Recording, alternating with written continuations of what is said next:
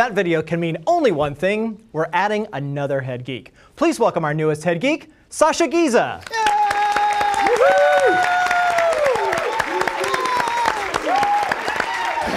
Hello. Welcome to the team. Hi, thank you. It is great to have you. Let's do the honors as our former newest head geek, Destiny. I would love to.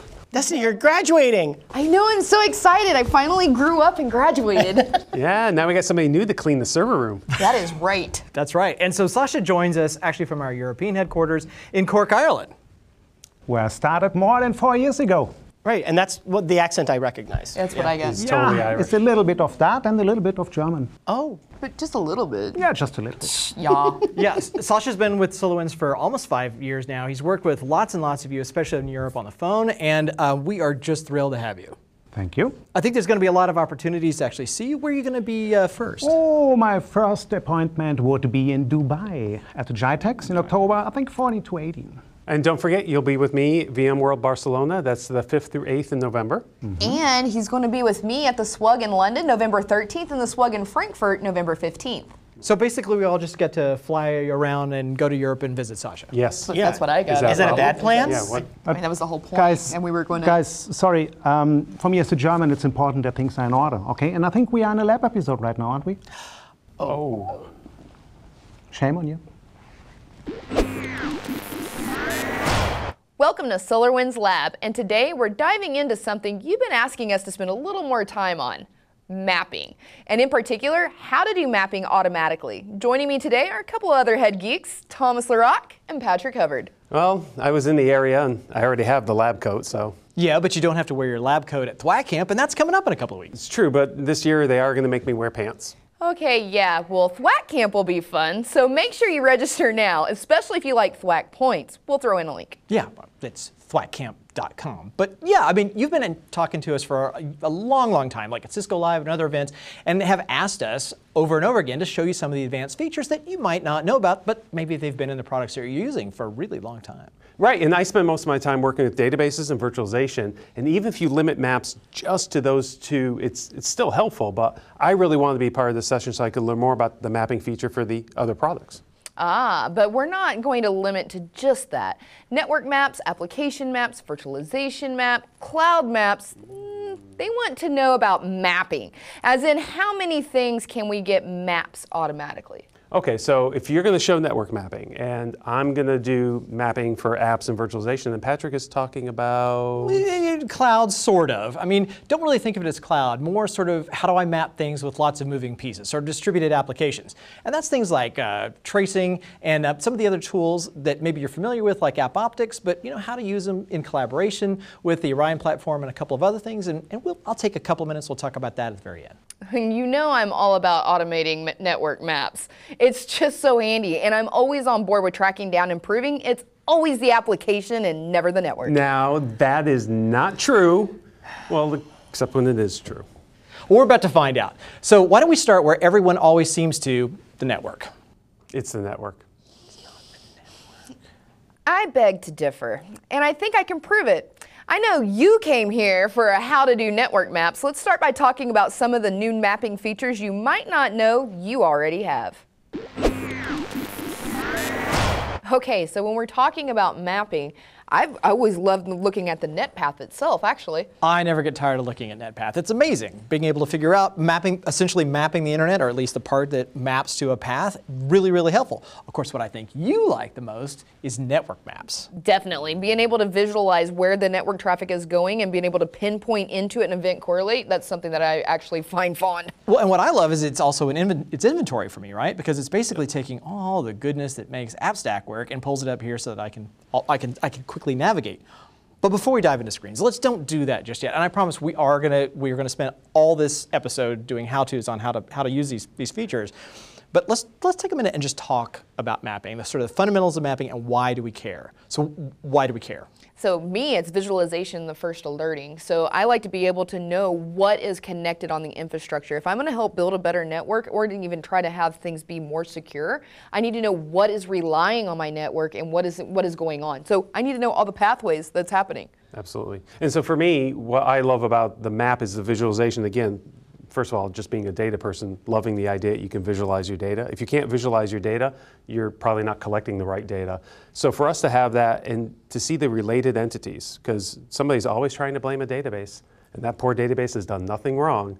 And these maps help me understand everything that's related, and that way I can track down that root cause much faster. Well, I think what I like about it is I admit that I don't know how everything is connected. You can't. It's an incredibly long tail. There's the things that you work with over and over and over again, and then there's a whole lot of things that can break where you're doing root cause troubleshooting, and being able to figure out what those are, you're spending so much of your time just trying to figure out not just how things are connected. Like at this case, at this layer, like where it's sort of the first couple OSI layers, well, that's easy. Something is plugged into a thing, or it's configured and it's bound to a port, or it's attached to a Mac, or it's hooked to an IP address. But especially when you get into application mapping or how VMs are connected or something else like that, well, that's not something that maybe we always know. And so you need to be able to essentially walk in real time, dynamically into things that you've never seen before, because it's your guide into the unknown. Well, and for me, I think especially with the network layer itself, when everybody is out there creating applications and they're creating DevOps, right? Like everybody's trying to get the information which that they're going through there. I don't know every tool that everybody's using because there's free tools that are out there. There's things that are on the network that I wasn't prepared to actually create for, right? And so a lot of the times when we're looking at the mapping and I'm seeing the traffic, and then I go a step further when I start to analyze it and look at NetFlow data, things like that, I'm like, what is this? Like, how can I see this? So being able to stay up to date with the traffic and the flowing of how things are being used helps me to mitigate and as well as troubleshoot quickly to figure out where I need to do, or if I need to apply any new policies, any QoS, anything of that nature to make sure that everything has the vital necessary bandwidth that it needs. Well, I think you hit on an interesting point there, which is it's not so much about the maps themselves. Visio is an amazing tool, and you can create beautiful maps in Visio, and in fact, you can throw them into the background in a regular Orion map, and they look great. Add your objects on top of it, add applications, that is really, really cool. But when you're really talking about mapping, sort of at a fundamental level, is you're really talking about interconnections and how things are connected to get to the point that things are maybe dynamically mapped so that you don't have to draw everything by hand. So it's sort of a different way of thinking about going beyond what you see visually in any interface, but like how the data is connected, because that's really the magic of maps, because it's following the way our minds work, it's following the way the applications work. So sort of learning to think about maps not so much as an art project, or a visual design project, but more an information relationship project. And then this just ends up being sort of the visualization layer on top of that. And I would add, in the world of data and databases, where you're getting your data from today, like back in the day, you had an idea, it was there, and that's about it. These days, it can come from anywhere, right? Some dev or some business user just decides to connect to the database, and they weren't there just yesterday. Just one time. Just this one time. And so data comes in, data goes out. With the mapping, this is all data that we're already collecting, right? It's not anything special or new. We've already had this data, but we're just putting it into these maps. So now I can go in and say, you know what? At that moment in time, this 5 or 10 minute window, I can see where that database server is being touched or touching all these other entities. And it helps people to reinforce the complexities of their data environment, to understand how much is coming in and going out. I think from a security side, one of the points that I like with the mapping, and that helps me trace things out and to go through there, is that services are making calls with applications that maybe even the application owner doesn't know. Like maybe I'm going to go out and I need to do an address lookup, or maybe I'm going over here and doing a credit card transaction. I need to know this for my ACLs. I need to know what the proxy, where we're going with this, what needs to be allowed, what needs to be normal, what is not normal, what's the exception. But I don't know that until I have some kind of a visualization of actual represented data. Yeah, maybe you also just don't like getting yelled at, because we always end up, sort of, it's not IT flows downhill, but is it, how many times do we end up responding to events on systems that really we don't have any real authority over? To your example, that one lookup, but it's going to run for 3 years, teams are going to change, and somehow you have to be able to find it to troubleshoot, but also maybe just document it. Like all of a sudden you got, hey, we actually have a compliance issue here. We need to show what all the interdependencies in our relationships are. Mapping is a great way to do that, because it lets people maybe who aren't as technical, or they don't tend to think of like, well, I know everything in this subnet is somehow related, I'll figure it out. Those visual representations really make it easier to answer questions in a way that make maybe less technical management feel a lot better that you have it under control. I mean, it's the same reason why if you still got, a plotter every now and then, create a big, beautiful, complicated diagram, run it off in the plotter, and stick it up on the wall. And as leadership walks by, they're like, wow, our team has just got this under control. Except that everything changed the minute it was posted. Yeah. Yeah. All right, so then let's kind of dive in and touch on these points and show like how we can represent this. And let's start off with the network. Okay, so here is a network map. Now, how I got this is based upon, I went to a node, and on the left-hand side, you guys may not know this is even here, but this is one of the options available now is mapping. And so when you click onto that, depending upon the type of node that you're in, it'll take you to its network map layout or its design technology layout, which that's there, which you guys will cover in a little bit.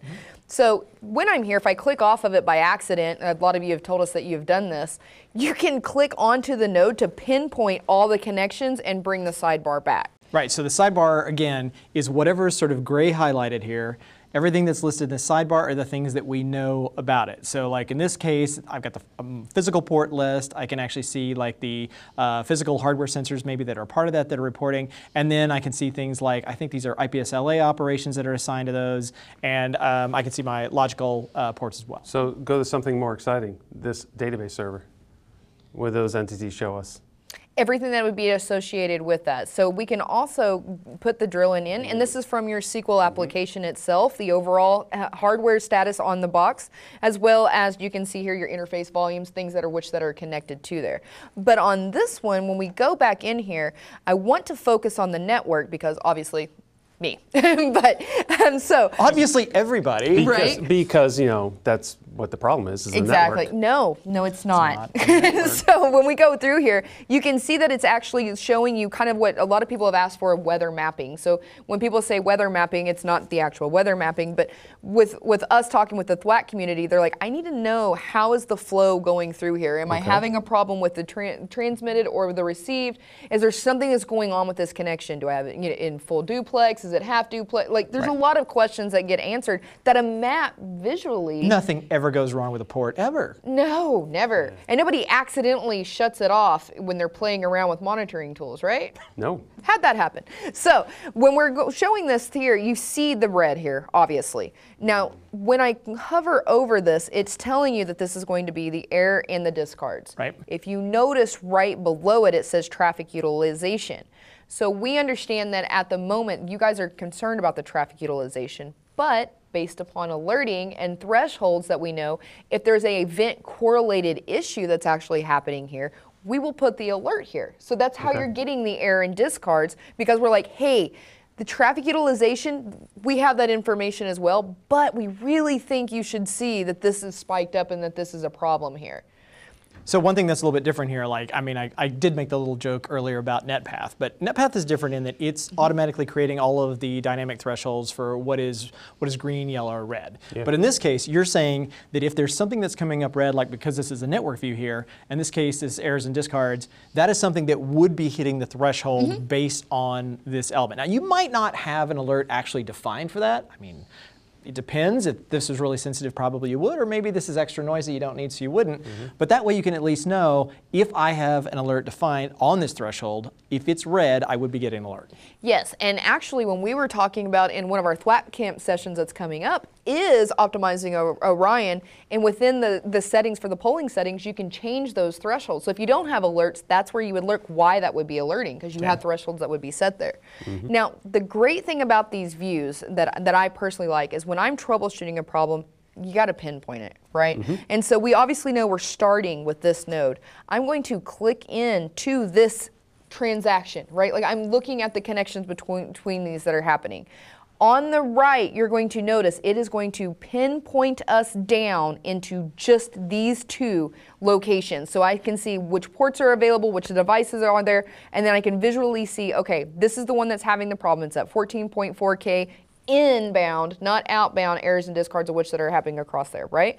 So this automatically pinpoints my focus on the entities of which that I am monitoring and where I should be looking for this.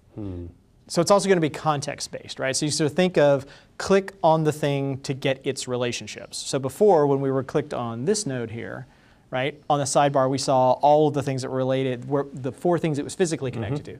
If we actually come into the link here, it's just going to be narrowed down. So in a way, these are kind of like drill in, auto click down like anything else. And that's the way that I typically walk context, is that I'll go and look at this and say, okay, well, what is the port? Well, they're not listed in the map, but here's the physical ports over here. So if I click on a port, then I'm going to get all of its relationships. Definitely. And then also if we click into that device itself, you're going to see all the ones that are associated with it, pertinent to the ports and the transactions, the voice over IP operations, everything across there. Oh, and look, there's an application that's, so this one, I guess, is probably coming out of WPM, and it's suffering a transaction latency that's having something to do with these errors and discards. Right. And so when we drill into that to see, since we knew that it was coming from that device, all the other entities that we are monitoring will show up on the right-hand side. So I'm already troubleshooting, and like you were saying, you're like, oh, look, there's a problem that's going on here. These are probably related. Now I can go to, like, say, Network Configuration Manager or something, and I can, like, see what's going on,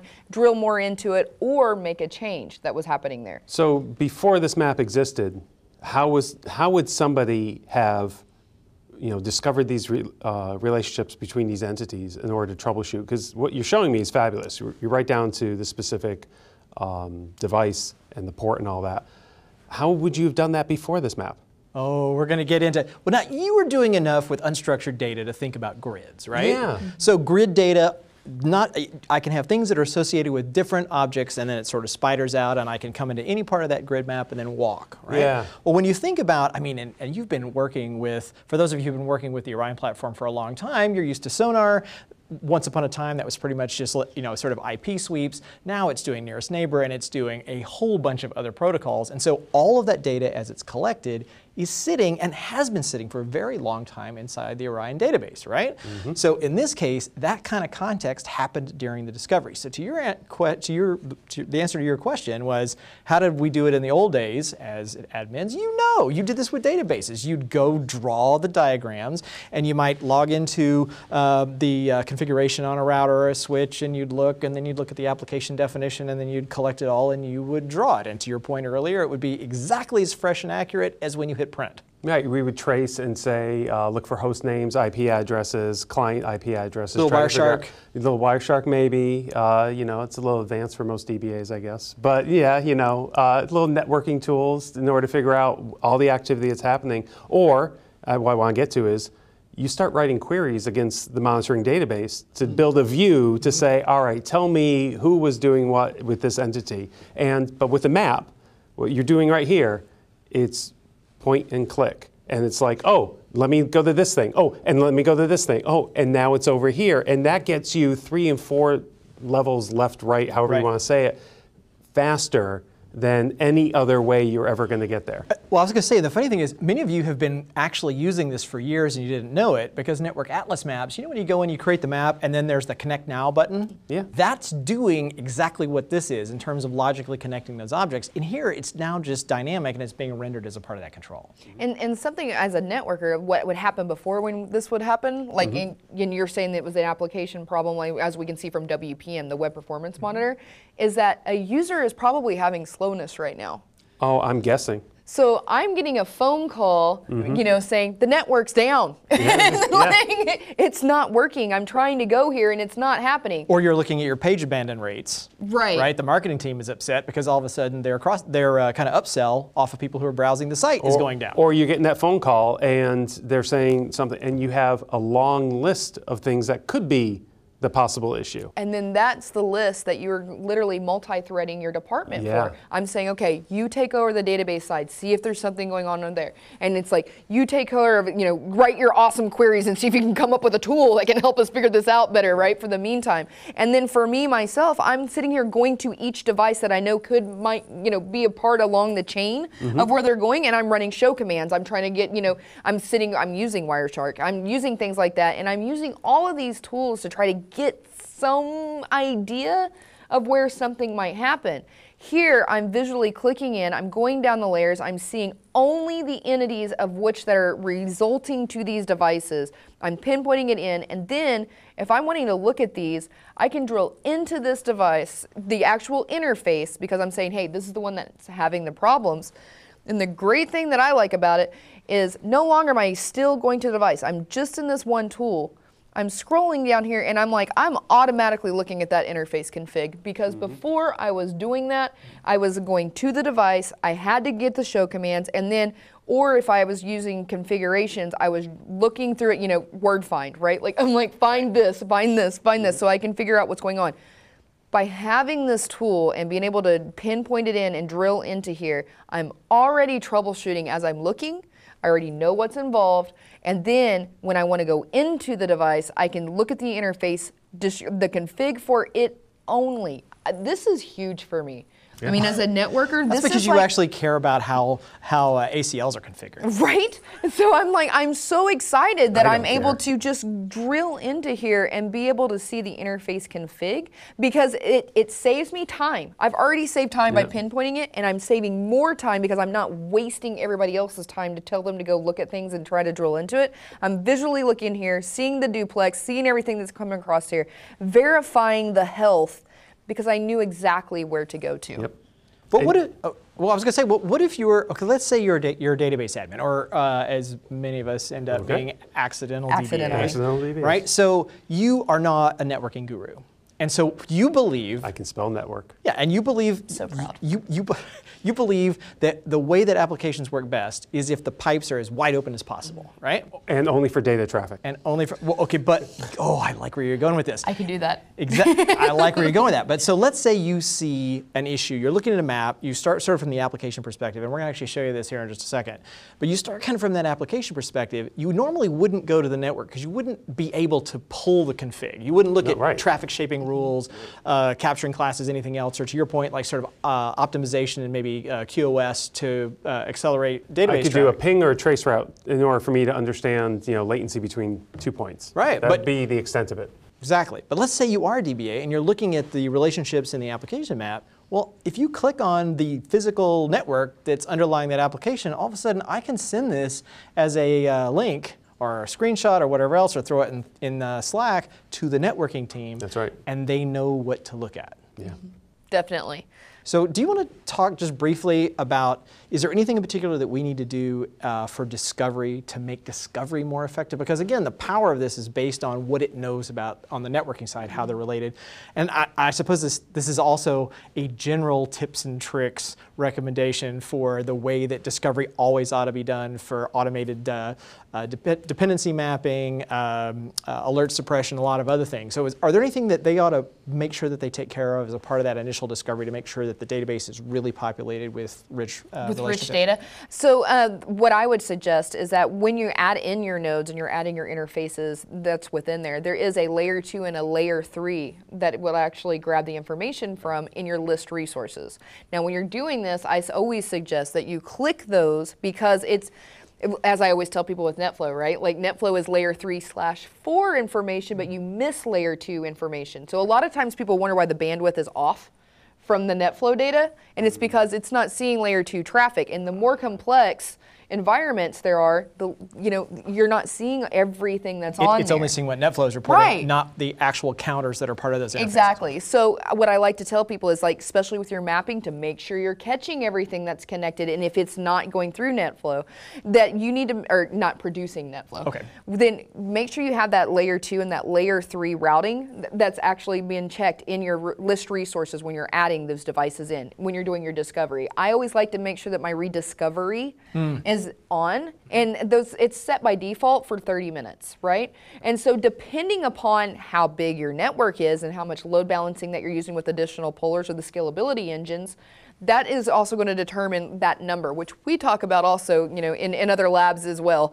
But you got to think of the database guy, right? Like don't make him crazy. Think of the database guy. Right. Nobody ever thinks of But this. we need to make sure that, for me, my one big tip and trick that I could say is network standardization. I would say that is also vital, because as soon as you know what the naming schema is on the devices, that can also help you locate, understand, and know what's going on with the device without even trying to think about it. Naming conventions? No, we should name things after Smurfs. I think that doesn't work so well. Okay, sorry. No, go ahead. Okay, but another reason I really like your recommendation to regularly rediscover, and in fact, I know it seems expensive, but occasionally global rediscovery, like rediscover everything, and you can set the interval on that. You don't have to do that every night. But the other thing is, when you look at the increase in capability of the discovery engine itself, from release to release, every time you upgrade, you're going to often get additional increases in the richness of that discovery data. So by rerunning discovery, you will see things start to snap together that otherwise wouldn't if you don't go and rediscover them every now and then. So that's another good reason to do that too. I think, and you've touched upon it, but the point I want to hammer home really is that this is data we're already collecting or have the ability to collect. And have been for a long time. And have been for a long time. And we're just now starting to get these into visualizations for everybody. So a rediscovery, things like the structure's already there. I mean, we're already collecting this data, but now we're able to, I'll say, make it more magical. Well, and I was going to say, we're about to start talking about application mapping as well. But before, do we want to give a shout out to those who are helping the UX team? Definitely. Because the Usability Buddy program, first is a chance to get as many thwack points as actually doing like a beta. Yep. But when you look at this is again, whether it was Thwack Camp last year, we talked about some of the things that were coming along down the pike for the Orion platform. These are a lot of these things, especially when it comes to visualization. You are incredibly helpful. Your comments in Thwack are great, and especially working with the UX team, you're looking at literally what you've been asking for because you're helping us do that. Definitely. How about we get started more towards the applications? We can do that. Okay. Well, if we're going to do that, I got to drive. So. Okay. All right, so this is an application map, and this is the world's most simple application map for Exchange, right? So we got two servers over here. I've got my East server, and I can see all of its attributes because, again, these are all the things that we know about it. And I can see services, a mailbox, sort of some of that App Insight view because this is an App Insight monitor. Now, I don't necessarily want to show the map with all the mailboxes, but I don't want to do that. But I've got another server over here, which is my West. And if you think about what's going on here, this is a regular sort of clustered set of Exchange servers. Now they're running in VMs, so they really don't know all that much about themselves, about how they're related physically. They just know that they know about each other, but they don't really know much else. And I know you probably have an opinion on that. And well, you mentioned virtualization, so I'm curious. All right. Well, I think you want to talk about this a little bit here in a second. But the thing to look at here is that everything seems to be green, right? I don't have any process issues down here on this server. And I can really quickly look at it this time, and I can say, I do have an alert on this Exchange instance. Okay, where's that coming from? But my ports and everything else, the services that are running on the system seem to be okay too. Yeah.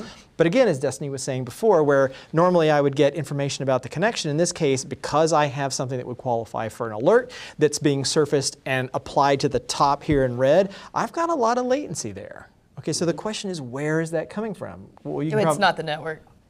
It's not the network. What else is that 88 milliseconds saying? See, I think Tom's point is, well, where is it occurring if it's not occurring on the network? That doesn't mean... Let's get to the prove it part. But that doesn't mean it's the network's fault, right? Oh, I didn't say that. Okay. Okay, I did. You did say that. So I'm going to click on, guess what, 88 milliseconds. And so now I can actually see the relationships between those two again. Because so it's not the context of East or the West server, it's how are they connected. Yep. And so if I look over here on the right now, I've got something a little bit different, right? These are actually the application connections. And oh, look, there's my 88 milliseconds. Now, both of these nodes are green because those nodes are okay. But if I drill into this, I can actually see the traffic mapping between these two. Okay. So this is coming from when you install the agent. Like if for those of you who've clicked on the up under Start Quality of Experience, right? Being able to actually sample, it samples the traffic, or not samples the traffic, it's watching the traffic. It's that little shim driver that installs as a part of the traffic analysis agent. I can actually now correlate where all of those conversations are. So in this case, here's East and West. I can see the two servers on both sides of that conversation because remember, when I clicked on the center of that, it's telling me how they're related. So the related elements here. And here I can actually see all my traffic going, in this case, from West to East. I can see the ports that it's flowing over. I can see also the executables, or at least the services that are exposing those ports and that are running that traffic. And here I can see my 88 milliseconds, and I can see which applications are actually read. So now I know you've been trying to blame the network the whole time, but let's just assume it's not the network and it's the application. So it's the application, right? No. No, it's not the application, because an application is a victim of The network. The resources that it sits on, That's right. Especially if it's virtualized. So when applications have problems, generally it's going to be about resource consumption. It's going to be about memory or CPU, or it's going to be about storage or IOPS or something else, right? That's right. So in this case, using the map, and I'm essentially walking through the map, I went from two objects or two services or two servers that were related by, in this case, the traffic, where they're flowing between them, that don't really know too much about how they're topographically connected in terms of which one is in which VM host and the rest of it. But now I can take this down and say, oh, I've got an Exchange source service issue. So now I'm going to drill into that service. So before you get there, I just noticed this 88 milliseconds was on the original graph, right? And I was wondering about, because there was only one alert there, but what I've noticed is that this is the summary. 88 is the sum total, 70 is the bulk of it. Now this 2 milliseconds, might be a warning because it's a yellow and all that, but obviously this is the thing that we want to focus on. So what I really liked was basically that, say, hierarchy. Like I know 88 isn't, like you said, this really isn't the issue, service host to here. Although a traditional tool might just be showing you that, like the total sum latency. Right. We're giving you granularity into understanding all this, because you might have to come back later and deal with these yellows for like a secondary issue. Oh, you are? Yeah, but right now we can focus on that red one to get started because, or the store service, because we know that's the bulk of that 88. This is brilliant. For a data person, I can't tell you how much I'm just loving all of this structure and summary and granularity and helping me drill through. Blame it on the application owner of the network. Yeah, that's right. Yeah. Anything but the database. So, oh, sorry. Well, for me, like coming into here and drilling into this to see what's going on, when I get the phone call, this helps me out to be like, okay, now I understand the kind of traffic and the flow of what's being used behind that. So then I can look at if there's any QoS policies or anything that may be there, an ACL that may have been done, look for anything that's changed, because that's what's always happened. What's changed? Exactly. So that's what I can start looking for while you guys are more, focus point and drilling into it. Well, and there's another thing that I use these sorts of views for too, is a lot of times when you look at something, you'll actually see the events that are correlated alongside that's actually raised by that. And I know we have done, if you have not noticed that we have done 1 million episodes on how to minimize the number of alerts that you are getting, go back to lab.solarwinds.com, look at our archives, because if you are getting alerted to death, they are not working for you. That's right. But a lot of times there are amazing events raised that I don't see, that I don't have an alert on, and maybe I don't really care about most of the time until I'm solving it. So again, this sort of using mapping to then correlate to extra events, like here on the right-hand side, here's all of my events that are related to these. So did one of these raise an alert? Could it have, or should it have? Maybe this is a candidate for one that I actually want to raise an alert on. A lot of times I'll use that as well, so I don't really have to know until I need to know. So I use it kind of as a Google for looking up events that are related to the things I'm trying to troubleshoot. Do you want to? Yes. I know I sort of challenged you. Just drill. I'm waiting for you to drill. Let's go. You want to talk about virtualization? We can talk about virtualization. All right, let's do that. Let's put you over here. All right. Okay, so what we're going to look at now is a mapping specific to virtualization. Now, I already said you couldn't do that. Yeah, you said we couldn't do that, even though you had the two clusters and there was a line between them. That's okay. So, but what I want to do here is I want to take a moment to just show the power of, again, the data that we're collecting and the mapping we have. Okay. And so we can see all the related entities. So what we'll do is we'll start, I am focused on this Hyper-V cluster right here, right? So I clicked, now I can see all of the guests that are immediately tied to that particular host, okay. Right? That's all these entities over here, and I can filter, we can show, I could look at different metrics over here, right? I could look at hardware categories or interface volume, virtual machine, or just the full list. I've got 57 things to look at here. There's only one particular alert, Web02, which seems to have a problem. So that guest on this host seems to be an issue. So that's an application that's having a problem with a database that's running on a VM on this host, maybe. We don't know. We just know that there's something bubbling to the top for that VM guest. Got it. If I'm curious about it, I might want to drill into it, but I'm not curious about it because it says Web02 and not SQL. So we're going to look at this one that says SQL. I'm going to click on this, and I'm going to get an idea of what is running there. It looks like it's Linux, and MySQL happens to be running.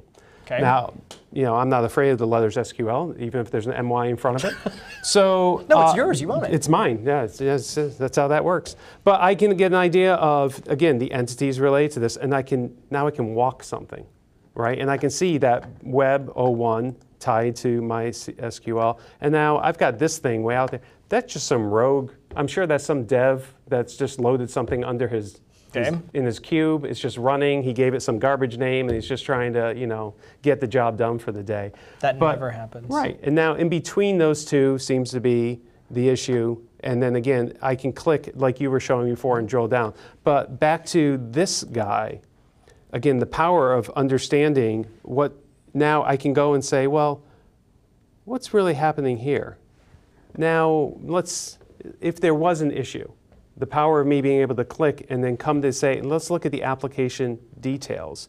And now there's nothing wrong necessarily here, but I get a lot of information about what's happening for that particular database engine. Well, there is, yeah. And we're seeing at the cluster level, right? So the app looks okay, but something else is going on. There's something else going on here. There's a warning. Let's click and see what's happening. Memory. Back to that cluster. Running VM, CPU, again, walking through to get an understanding of where that bottleneck really is, what's happening here. It looks like I have two hosts clustered together, and look at that, memory use is 93%. That may be a little too high.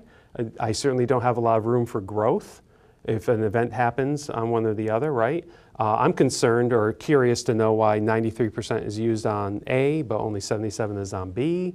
Seems like that doesn't seem to make a lot of sense right now, but being database servers, I believe, tied to this, so. Well, but you were probably also getting a recommendation that was suggesting that you move something on that. Yeah, so that's one of the great things about about vMan in general is that recommendation. This could be tied to a recommendation all the way back where I would want to say, hey, tell me more about, or it would prompt me to say, by the way, you're having an issue here and we recommend that you do this. So wait a minute, vMan is going to actually show you and give you recommendations kind of like DBA does? It absolutely does. It does. And one of the things, though, about it that's interesting for me is that I'm a casual vMotioner, right?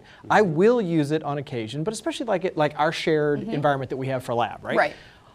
We stay in pretty good communication on Slack. We're chatting. But the point of that recommendation is I ought to just be able to do it. But I use mapping a lot of the time to just verify that that's okay.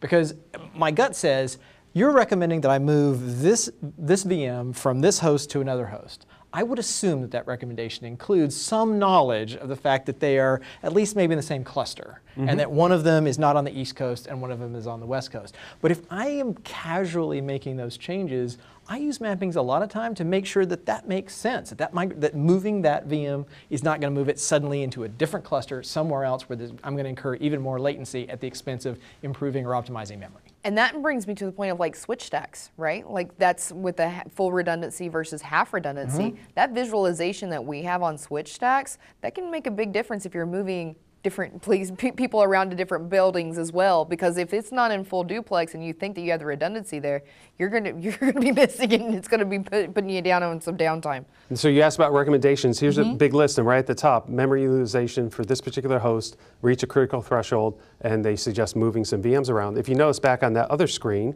we were running 10 out of 10 running VMs, 10 out of 11 there, so I've lost all my headroom. The reason that B has extra is because of the way they've probably been sized. But again, I'm curious about this. Why are 10 and 11? Like, what's going on? Because to me, the cluster, they should be identical servers. Right.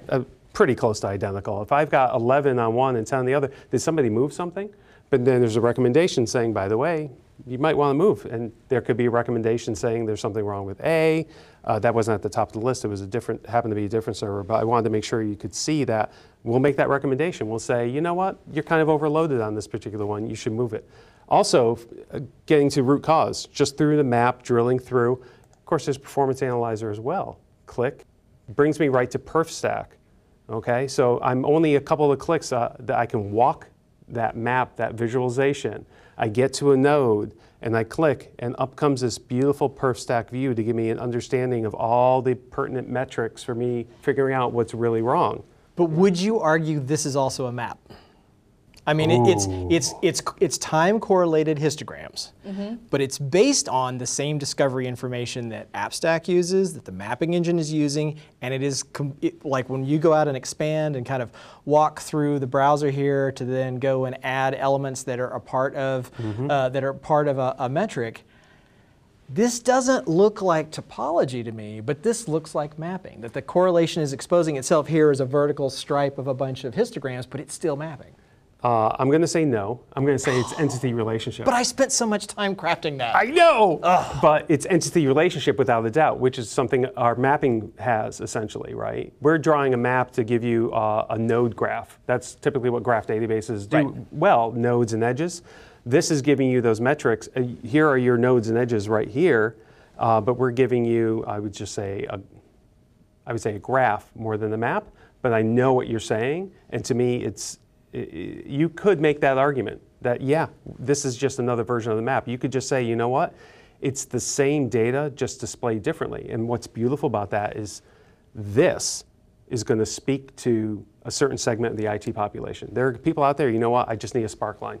Right. And then other people in IT, they want the nodes and the edges, and they want to be able to walk through and hover over and click through that way. We're giving different views of the same data so that it can be consumed by different people and groups inside of IT. So this tool has value throughout. And that's the interpretation of data that we've had conversations about ourselves, that as long as you're able to understand it, that's the tool, that's the area of which that you may need, but I may need something else. So when you have one tool that's able to display that in different ways to show that visualization, I mean, that's what helps bring teams together, even though they're unique individuals. Or even if it's not a common tool, it's just the approach of using the tool in a common way, right? Because you can explain to anyone on the team, here's a way of navigating dynamic maps, and it's going to work the same regardless of the context. Now, as an aside, and we'll wrap up this section, but as an aside, I do want to say this is an example. There's some criticism that, you know, SNMP is old and busted and it just isn't good for anything, and that's not true. It's ubiquitous. It's been around forever, and it is in a lot of cases, especially for networking, the only thing you can use. But talking about graph databases, one of the things that's nice about this is when you're looking at virtualization mapping, we don't have to discern traffic. We don't have to try to put node IDs together to figure out what the mapping is. There's a lot of math involved in those network maps. But here, you're going against the APIs for vCenter and for Hyper-V, and so it comes back as a nice data set. So one of those things that people always say, they say, oh, well, SolarWinds Orion is all SNMP. No, we're a software company. We like APIs because the data that comes back is so much richer. So in this case, the only thing that they need to do to be able to get the data that's actually powering maps, AppStack and PerStack here is what? Credentials for? vCenter. For vCenter in this case. Yep. So I hope you don't mind me stepping on your toes a little bit there, because you made mention that you couldn't find those relationships between those virtual servers, and, well, you were just wrong. That's okay. I've been schooled. Yeah, it's okay. So I will tell you, there is one thing I do absolutely need help with, and that is distributed applications. Distributed applications and tracing, yeah, that's a thing. Okay, well, let me show you a little something. We'll talk about it just for a couple of minutes, and then we'll wrap this thing up. Cool, you want to drive? Sure. All right. Okay, not to beat a cloud horse to death, but distributed applications, a lot of you are telling us this is something that you're dealing with more now, and remember that is basically, whether you call it monolithic application deconstruction into cloud native primitive services, or whatever you want to call it, you're taking... It's a lot. Yeah, it's a lot. It was a lot. I actually was able to say it, but there's a lot. It's basically taking what was a nice, big, unfathomable thing and breaking it into a lot of other unfathomable, smaller things, right? Yeah. So if you are from kind of the cloud world, if you've been working with them for a long time, you're probably using AppOptics, right? So AppOptics is designed to be able to do, look at infrastructure in a slightly different way than we typically do with Orion platform, but definitely to do something which is application tracing, right? Which is, I don't really know how these things are connected. So what I'm going to do is inject IDs into the actual flow of transactions from the front end all the way to the back end services and back, and then figure out how they're connected, and then isolate areas where there's choke points or something else, right? Okay. So the views that I look at a lot of times, like here's a set of services, right? These are sort of at that infrastructure view, and you hear us talk about application performance monitoring, sort of APM instead of server and application monitor. This is kind of what we're talking about, is infrastructure plus tracing plus events plus a bunch of other things. So in this case, these are all metrics that I'm getting back from different services. And this is a service that it's like a hotel booking service, right? So I've got an administrators panel, I've got an analyst services, I've got APIs that are maybe interacting with other third parties, bookings, a bunch of other things. So I'm trying to figure out how these things are connected. Now again, we're not in Orion here, this is inside of AppOptics. And if I go over here and take a look at the tracing view, this is an example of a single transaction. And I'll save the trouble of drilling down to it. Basically, I would be on a service, I'd isolate a transaction, I'd go through the heat map, and we're going to show this actually in a session at THWAC Camp. You'll want to check it out of how this actually works. But what we're looking at here is, this is a single transaction. I can see the data for it. I can see all the layers. Like if we were looking at a regular application stack and a monolithic app, that's what these are. In this case, these are services that are connected. But just like we were talking about before, it's always hard, like figuring out how things are connected. And in the app stack view or the perf stack view that you had a minute ago, my argument that that's actually a map. Well, if I look across here, I mean, these are all like transactions against databases, Spring, this is the traffic that's running across my rails, my number of, like each one of these little stripes here is a database query against a MongoDB. But the thing I want to call out here before I show you what this looks like and something that we're kind of experimenting with, you see how I've got all these boxes across here that represent each one of those layers? Yeah. Well, in the same way that when we were looking at that perf stack view, these are maps. So if you think about it, that's a map of the components that actually represents all the transactions that are happening, all of the dependent calls that actually make up this one single web transaction. So I would argue that this is actually a form of mapping because it's taking what is data that's coming from monitoring or at least receiving the traces that are actually running across. And it's pulling them into this view. Now, again, this is AppOptics. This is a cloud service. It's a SaaS product. It's running out in the cloud. But you've been asking for, initially for IIS and .NET-based applications to be able to do application tracing inside of the Orion platform. So something that we're experimenting with, and what you want to do is take a look, of course, always go out to thwac.com, search for what are we working on, and there'll be details about kind of what we're thinking about with this product, but definitely check that out. But I'll give you a little preview here. So here's a node that this is an IIS server, right? So I would get my regular views on this server, and I can see whether it's performing well or not. But I'd like to be able to include traces along with everything else, right? Because I'm going to see performance, I'm going to see traffic maps, I'm going to see all the things that we've been talking about before. And if I drill into the mapping over here on the left-hand side, I could look at its physical infrastructure, network, the rest of it. But I'd like to be able to also trace the distributed components of the application that are running on that IIS server. And so for that, this is what that looks like. And so over here on the side, you'll notice this little SolarWinds APM, right? Now this is an add-on. This is not built into SAM. And so what's happening here is this looks like the kinds of thing that I would normally see, right? I've got status codes, I got response time, I got requests per second, I've got my methods that are actually being called, but these are actually coming out of data that's coming from AppOptics, coming from the service in AppOptics to be able to do APM monitoring in addition to infrastructure monitoring. And so you can see here that I'm actually looking at an IIS application pool, so it's sort of running at that IIS.NET level, and it's pulled it into that view. Configuring this is really, really easy. I'll save you the trouble of walking through here, but it's settings, all settings, and then integration, and then run through it. It'll take you to this page, and then you click on Add, and then there's a wizard that'll walk you through that will go through the process of installing the agent that it needs and actually connecting and getting the data integrated into the view. Awesome. So we're really interested in getting your feedback on this. Again, take a look at what are we working on in THWAC. There'll be, we hope to get this into a release fairly soon. And this is something that there are a small number of customers that need this a lot right now. But every time we talk to you guys, whether it's the chat around SolarWinds Lab or like at Cisco Live this year, it was amazing how many of you came by and said, hey, yeah, well, so we got this thing now where we're inheriting containers and we're starting to actually do a lot of microservices and distributed applications, and what does that look like? So this is the beginning of that. So we really want to know what you think about it. Well, I think it looks great, but any limitations for this? There are a couple limitations. This is IIS and .NET only. You don't get all the views that you get with TraceView, right? So if you are cloud native, if you were doing a lot of distributed applications, then this is actually probably going to be more appropriate for you. And that you can imagine what it would be like to integrate all this into Orion. And then the last thing is, I'll let you come back over here because you'll care about this. If you're a Fed customer, right, or you've got your air-gapped for security for your network and you don't allow access out to the cloud, because this is based on the AppOptics backend, which is a SaaS product, if it can't reach there, if it can't send metrics, if it can't send the trace data out to that endpoint, then this just won't work. Yeah. Hopefully you found this helpful. It is, and it's not a surprise how much we all rely on mapping regardless of what we are trying to fix in operations. That's really true. And when different teams can use solutions to visualize infrastructure regardless of sort of how it's connected, it's just a huge step up on troubleshooting, and it means that it just saves you time. Yeah, absolutely. I mean, we've all been there with those Visio diagrams that seem to be outdated the minute they even get published.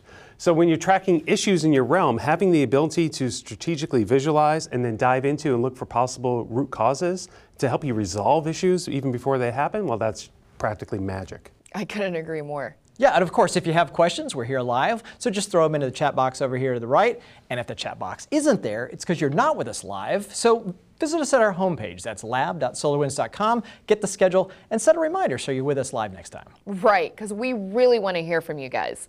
All right, well, that's all the time we have today. I'm Destiny Bertucci. I'm Thomas LaRock. And I'm Patrick Hubbard, and thanks again for watching SolarWinds Lab.